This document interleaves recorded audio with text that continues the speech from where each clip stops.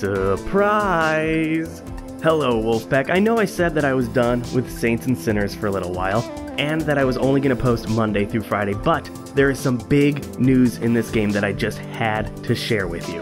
You see, the developers of this game are throwing out updates like they're bras at a rock concert, and there's one particular new feature that I just had to share with you. Let me go find a customer service rep and we can explain it better. Everyone, I'd like you to meet Dom. Dom here is a service representative for Saints and Sinners, and he would love to explain what this new feature is, but unfortunately he's feeling a bit under the weather, so we're just gonna show you. Are you ready, Dom? I hope so.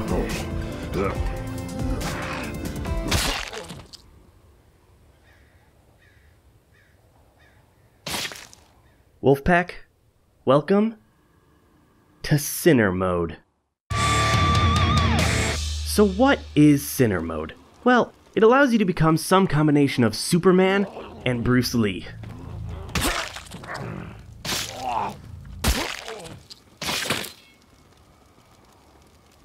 You see, when you enable this mode, you get infinite health and infinite stamina.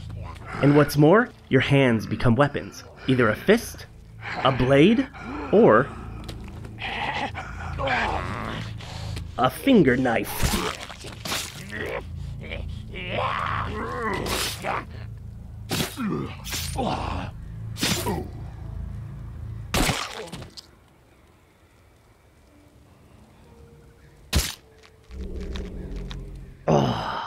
It's probably the greatest update in the history of mankind.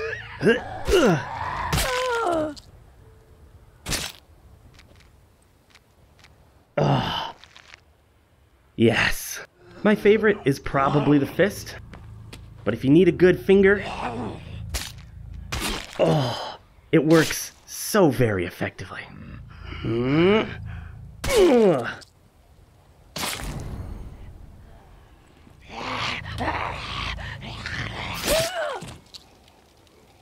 Now this mode is still in its early stages and there's no toggleable effect in the options. You have to go into the game file and enable it. I've laid out instructions in the description if you want to try this for yourself. Now when you enable this, there is one other feature as well. You can turn on rush bells, which means that the bells will toll very, very quickly. And that means the Horde will come out to play. Now while you go and enable this feature, I'm gonna go have some fun with my new weapons of choice. Look at that. Weapon. Editor, if we could turn on some music, please. Oh god, no. Not that music. Something a little more badass. Yeah, that'll do just fine.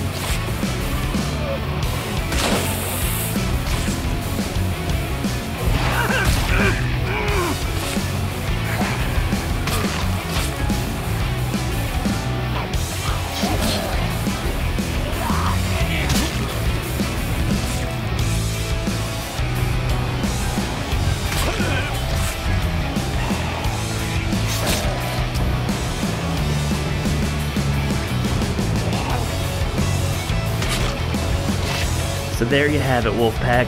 The new Sinner Mode in The Walking Dead, Saints and Sinners.